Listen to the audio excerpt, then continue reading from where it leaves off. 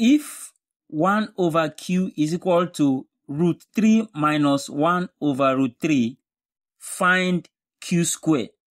So 1 over q now is equal to, let's add these two together. The LCM is root 3. Don't forget, this is like root 3 over 1. So root 3 divided by 1 is root 3. Multiplied by root 3 is simply 3. Root 3 multiplied by root 3, just simply take what is inside the root sign, and that gives you 3. Then minus root 3 divided by root 3 is 1. 1 multiplied by 1 is simply 1.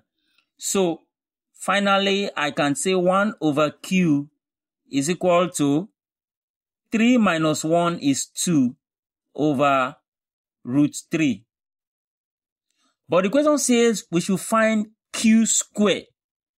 So if this is 1 over q, then q over 1, which is the inverse of this, will simply be root 2 goes up to over 2. So 1 over q is q.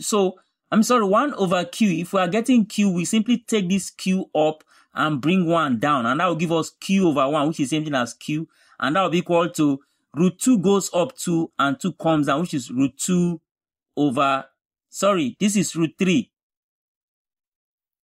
So root 2 over, root 3 over 2. And then now the question says find q square. So q square will be equal to root 3 over 2 all squared.